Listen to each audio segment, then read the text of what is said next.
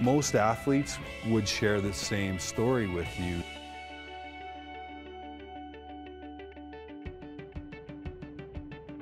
If you're going to set out on this type of journey, make sure that you have the support of people that believe in you.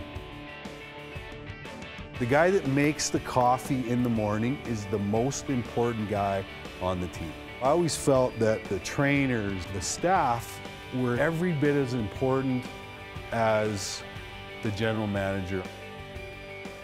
When you're an elite athlete, you'll do anything to play. In 18 months, I'd won 3 championships. I'd won a World Junior with Team Canada. I'd won a Turner Cup in the minors with Salt Lake and a Stanley Cup. When they announced my name, he threw his pen across the draft table and said, "You drafted another friggin' jockey." As we're skating back to the bench, I'm going, I think I should try and sucker Wayne Gretzky right now.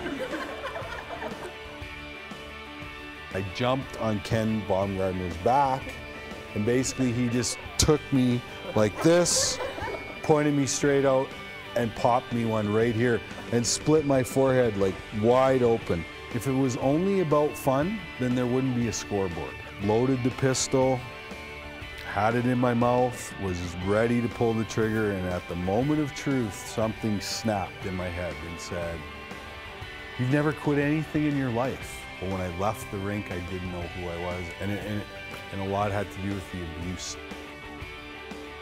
Here I am, back in the Saddle Dome, wearing a Calgary Flames jersey, scoring the winning goal. You gotta believe in yourself first, but then you gotta make the people around you believe.